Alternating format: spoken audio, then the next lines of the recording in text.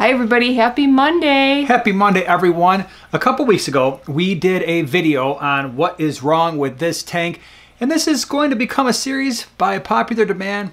What is wrong with this tank? We've got 3 more examples for you today, and in the comments section below, just like last time, would love to hear from you before you get to the answers what you think might be wrong with these 3 tanks. Now, if you want to see that first video we did, I'll put it in the upper right hand corner as well as in the description below.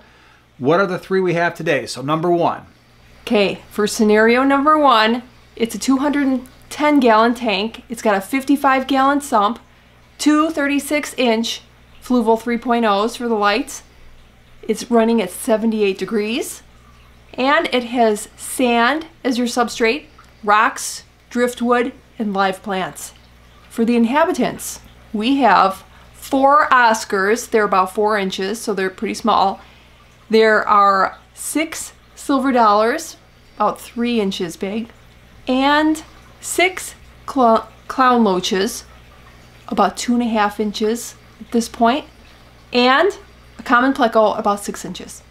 All right, so we're gonna do this one a little bit different. We're gonna go through the first scenario first, and then we'll do the second and third rather than give you all 3 of them and then have to figure it out, because by the time we get through all that, I've forgotten what the first one was all about. So if you wanna take a few minutes, figure it out, leave your opinions down in the comments section below, and then you can hear my response. Now, my response is this. We've got a 210 gallon tank that is a plenty large enough tank for the fish that we're talking about here. The 55 gallon sump seems like a great idea. You got a couple of Fluval 3.0s, which are pretty good lights. I mean, they're nice lights. The sand, the driftwood, the rocks, live plants. Okay. The 4 Oscars. Now, we have to think about the live plants. I think that was the first thing that stood out to me for a couple of reasons. One, you've got Oscars, and Oscars like to eat plants. They also like to dig.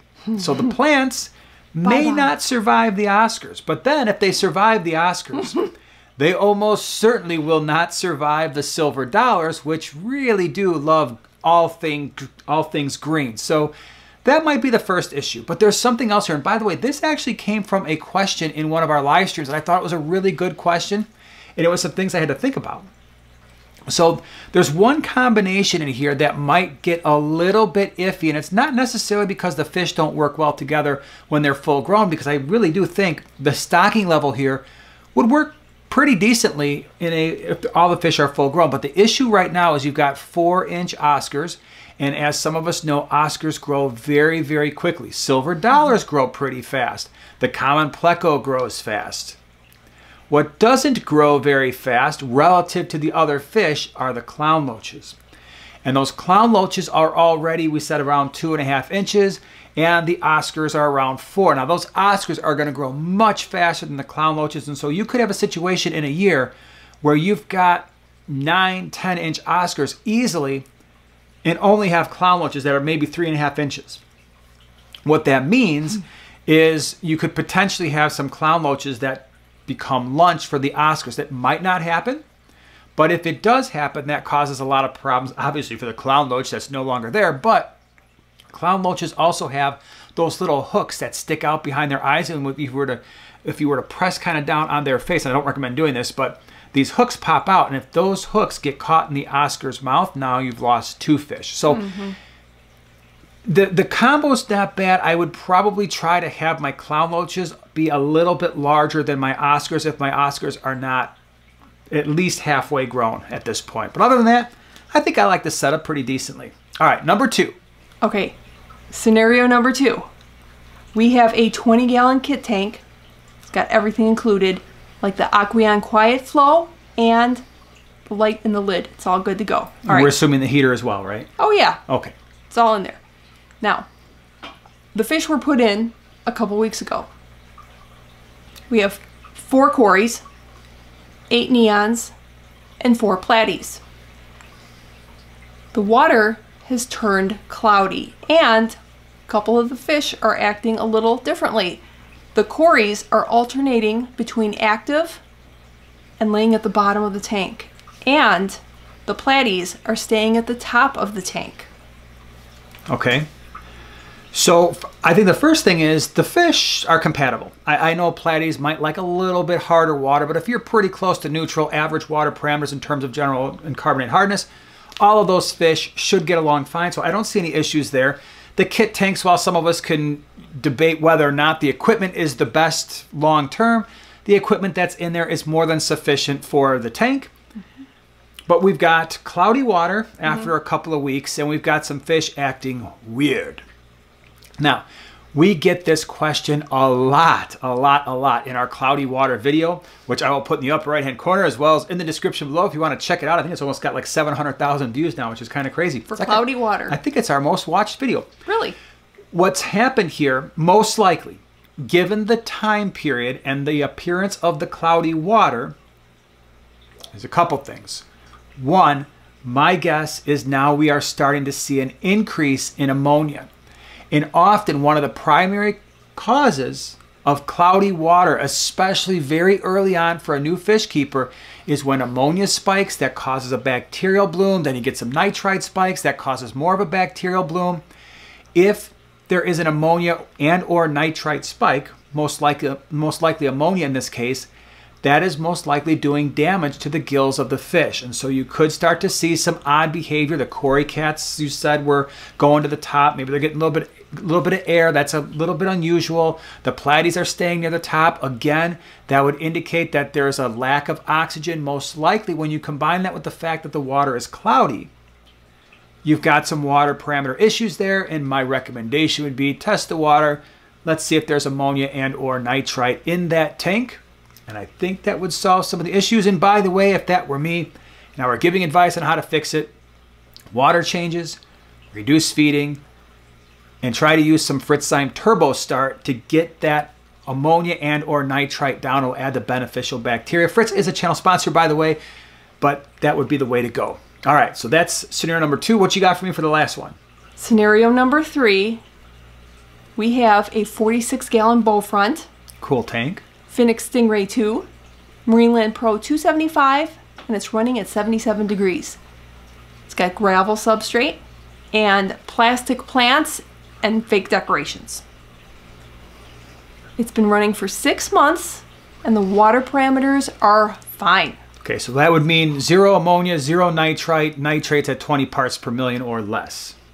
Okay. The inhabitants are 6 cory cats, a dwarf gourami, and a pair of swordtails. 10 days ago, 8 rummy-nosed tetra were added. 2 days ago, noticed dwarf gourami sits at the bottom of the tank. The cories look a little agitated, and they kind of act a little erratic, and the rummy-nosed tetras are hiding.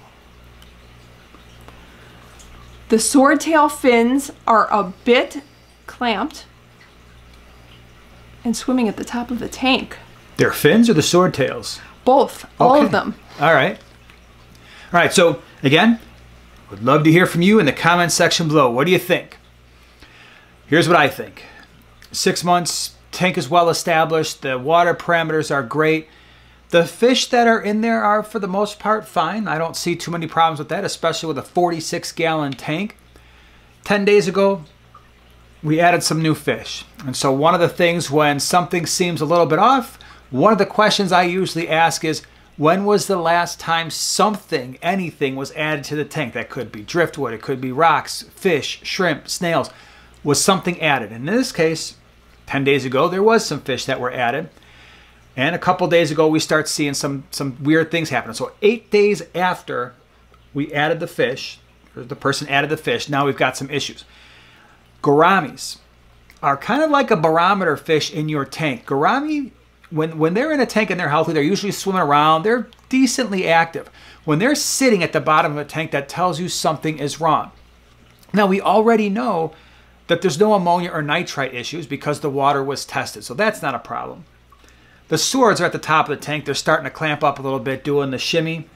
That means we've got some oxygen issues. Our gouramis just kind of chilling out. Our rummy-nosed tetras are hiding. Fish will often hide when they are not well. And you said the catfish, the cory cats, once again, are acting a little strange. A little erratic. They can look a little agitated. Maybe they're starting to swim up against stuff. My opinion on this particular thing is that we should start looking for signs of ick. A lot of times what happens for people is they don't realize ick is in their tank until they start to see the white spots. And then even after that, they hope and pray that the white spots will go away, and they almost never do. This to me sounds like all of the initial signs of ick before all the white spots are visible. I would start treating that tank right away. We did an entire video on how to treat ick, which I'll put in the upper right hand corner as well as in the description below. But that is my opinion. Could it be something else? Could it be a bacterial infection or something? Maybe. But by far the most common thing to look at and look for would be ick in this one. So, would love to see, again, in the comment section below how y'all did. Hope you enjoyed the video. Appreciate you being here. And by the way, if you want to see that other one, I'll put that in the upper right hand, or I'll put it actually right here in the center of the screen. You can check it out.